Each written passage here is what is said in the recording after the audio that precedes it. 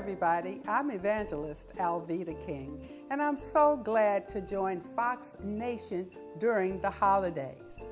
My grandchildren call me Gigi, and I've got my cookbook here today, Gigi's Home for the Holidays.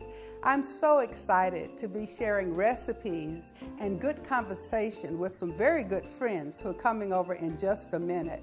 However, I'm putting finishing touches on some of the dishes. We're going to feature wassail today, and wassail is a beverage featured around the world in cold climates during the holidays. I've already got my water boiling in here, and I say it's a good way to get a facial too if you want to try that when you make wassail, because that warm steam kind of comes up and it's wonderful.